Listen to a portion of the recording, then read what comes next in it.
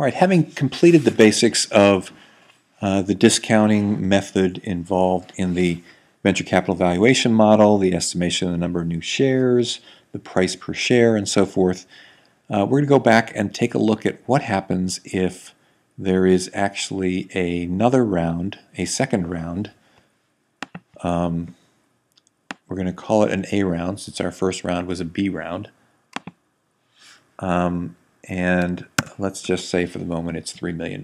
Now, when we constructed our model, our forecast model, that $3 million should have shown up in a couple of places. And in fact, there it is. We get $3 million of equity financing raised in the third year. And that should adjust the equity account as well, which it does. And it results in a fair amount of cash being on the balance sheet at the time of close, which is now going to be paid out to the shareholders at the time of the sale. That all looks pretty good. The other thing that's happened here is that we had written some if logic here about this line showing up as a Series A investor proceeds required in the event that there is a second round, and the calculation of that number is identical to the calculation of the seed of the present value that we arrived at using a present value formula for the seed equity proceeds required. What we're trying to do here is figure out what the Series A investors require at the time of sale in the event that they make an investment, in this case of $3 million. Well, the calculation, we'll start the calculation the same way we did with the seed equity proceeds, seed equity investors proceeds. We look at the amount of their investment, which can be any number. We'll make it 3 million in this case because it's an assumption, times 1 plus, oops, I'm sorry, I need a bracket, 1 plus the required rate of return for A-round investors, which in this case is assumed to be 30%. And that's going to be raised to a certain number of years. It's going to be raised to the number of years that their investment is outstanding. Now we know that the exit multiple, and that the exit year in this case is year 5. And we also know that you can specify the year in which that investor investment is made, the year of the A-round financing. So we will do that, capture it with a absolute cell reference, and we should have the correct number here, except for one small problem. Like the calculation earlier, it needs to be expressed in negative terms. So we do that, and there it is. A $3 million investment by a set of A-round investors in this case, year 2, is going to require a payoff of $6.6 million in order for them to get a 30% rate of return.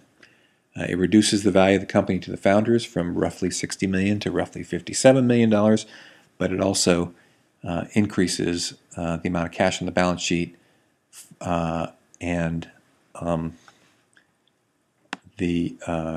lowers the risk of the investment certainly to the founders, and that may be a trade-off that the founders will want to make, and the seed round investors as well.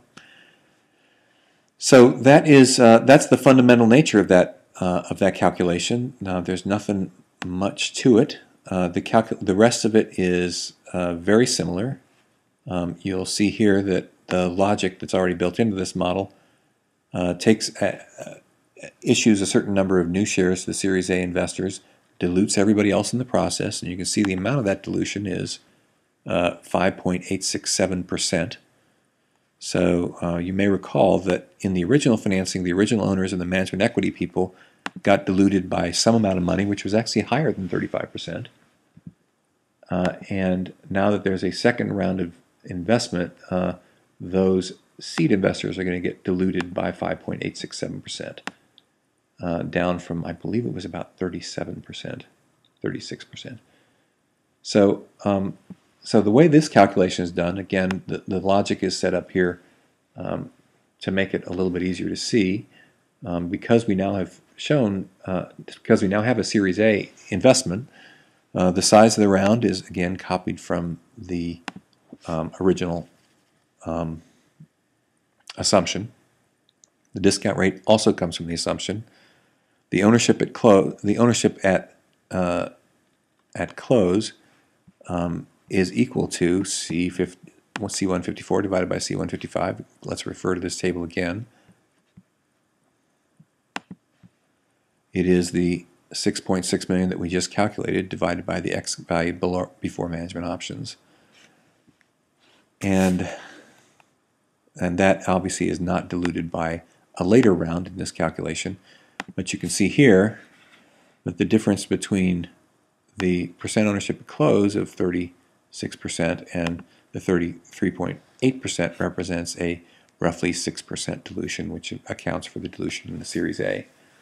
The number of new shares that are going to be required for the Series A investors is calculated very much the same as the new shares for the seed round, except that in this case you've got to account for the number of new shares available for the seed round. Recall here that we are looking at this still from time zero, looking forward and anticipating that in the second year there's going to be a Series A financing of $3 million, and what dilution does that require?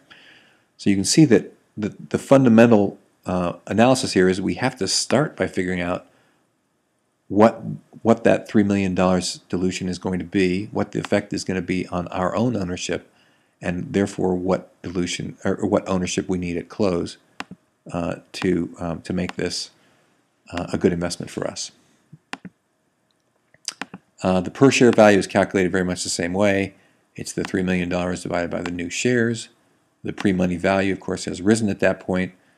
It's 30 million per share divided by the number of, or times the number of shares that are outstanding at that point, which is actually a number higher than a million.